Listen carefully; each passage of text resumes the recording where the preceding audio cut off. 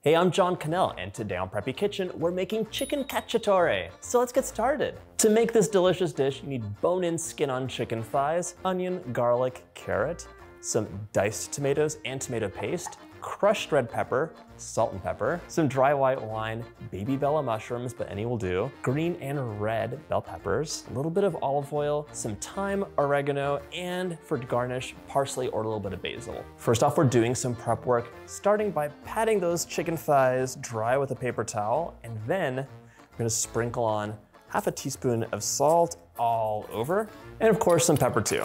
Flip them over, a little bit more seasoning.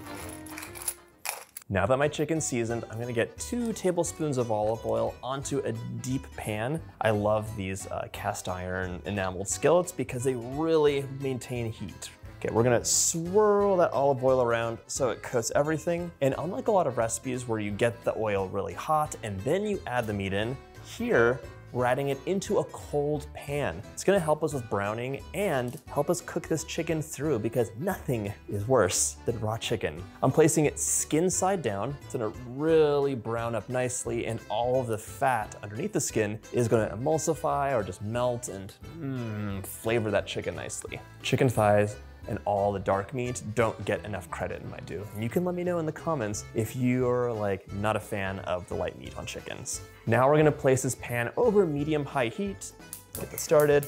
This is gonna cook for about 10 minutes undisturbed. A lot of times if you're cooking something that's sticky, like this chicken skin can be, it's gonna be horrible if you move it around. If you let it stay until it's ready, it'll release perfectly and be crispy and golden. So just give it about 10 minutes. And in the meantime, we're gonna do all of our prep. So one of the reasons I love this recipe is that there's like no downtime. The chicken's going, I'm doing some chopping, and before you know it, the whole thing is gonna be ready. In case you're wondering, you could have totally used 2 bell peppers that are the same color, or if you hate bell peppers, you can skip them. It's really up to you, and to be honest, like, if it's not a delicious bell pepper, I wouldn't use it. Because bell peppers should be amazing and flavorful, and if you get them off season, sometimes they're just like, tastes like nothing, super disappointing. The whole reason you're adding green and red is just to make this a colorful, vibrant dish. Chicken cacciatore is like a central Italian dish, and there's many different versions of it, but it actually translates to hunter's chicken. And if you're wondering, like,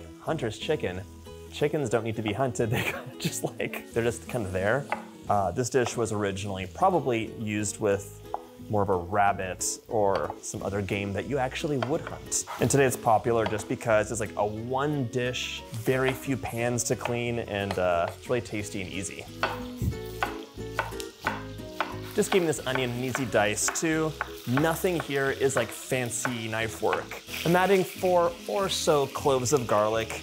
You know, it's totally up to you how much you add. I always like to shell the garlic myself and get that skin off. The easiest way to do that is just to give it a smash with the flat part of your knife. It's gonna release the skin and also help you release some of the oils in there too. This gets a little bit of a mince. My last bit of prep work is just to peel 1 big carrot. Giving this carrot a slice and then a quick dice. It makes it so much easier. And one thing you wanna be careful of is just to not have like big pieces like that. They should all be somewhat uniform. Doesn't have to be perfect, but similar-ish. Thankfully, my mushrooms came pre-sliced, although that's really easy. And just like that, all of my prep work is done. All I'm waiting for is for that chicken to be ready to flip over. So super easy. After about 10 minutes, your chicken is ready to turn over. Just be gentle when you're lifting it up because even though it's been time, there might be a little bit of sticking. There we go. Nice and golden. We're gonna cook this for about 5 minutes or until it's browned. In the meantime, you know, just measure out whatever else you need. Like you can chop your parsley, open up your cans, the wine, etc. After about 5 to 6 minutes, you'll see these guys release really easily. They're beautifully browned, and you can just set them aside to rest on a plate while we cook up all the delicious things that go with this hunter's chicken. And also you'll notice there's way more stuff in the frying pan than the olive oil we added. All that delicious fat for the chicken has seeped out and it's gonna flavor everything else. Right now, I'm gonna add the onion in along with about half a teaspoon of salt. Now it's time to add in the carrots and the bell peppers, and they're gonna get crisp tender over the course of 6 to 8 minutes. So stir, stir, stir, let everything soften up, and then we're gonna add the garlic. This smells so good. Right now, I'm gonna add in my garlic as well as those sliced mushrooms, 8 ounces.